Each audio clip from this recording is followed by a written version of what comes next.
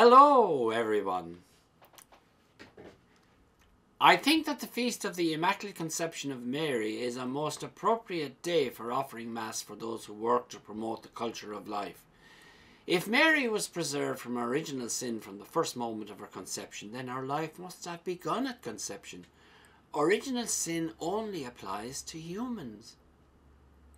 Elizabeth, the kinswoman of Mary, referred to Jesus as her Lord even while still in the womb of Mary. John the Baptist leapt for joy in the womb of Elizabeth when Mary visited her. Blobs of tissue, as the Dean of St. Paul's regrettably called preborn life in 1967 after the passing of the Abortion Act, don't weep for joy. The Church has always taught and insisted upon the sanctity of life from conception to natural death. The first teaching given by the Church in the Didache around 47 AD on the subject states, "You shall not murder a child by abortion." It was a serious sin then, and it's a serious sin now. Church teaching refers to it as an unspeakable crime. The Holy Father tells us that everyone has an obligation to be at the service of life.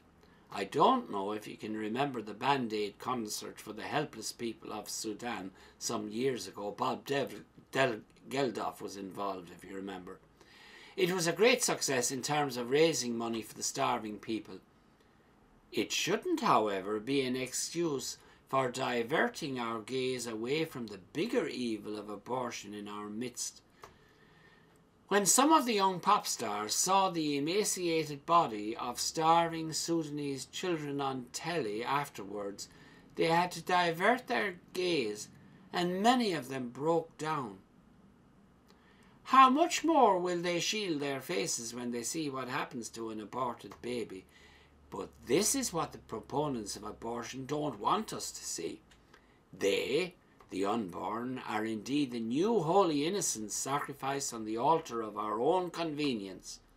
It is an affront to the dignity of the human person, an offence to God, who is the source of all life. Actually, it's unnatural to kill one's offspring. Because the issue doesn't concern us directly doesn't mean we can walk away from it. St. Paul says that we are ambassadors for Christ, and if he showed pity and compassion for the vulnerable and defenceless people of his day, so must we. Who is more defenceless than the baby in the womb?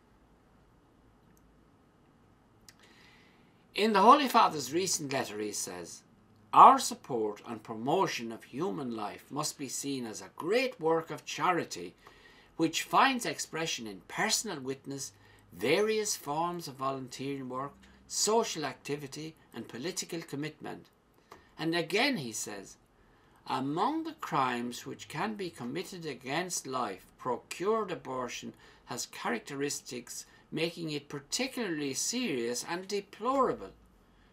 He goes on, "A great prayer for life is urgently needed, a prayer which will rise up throughout the world." If Christians and people from other religions don't uphold the value of life in our world, then who will? Thank you all for listening, and God bless you all.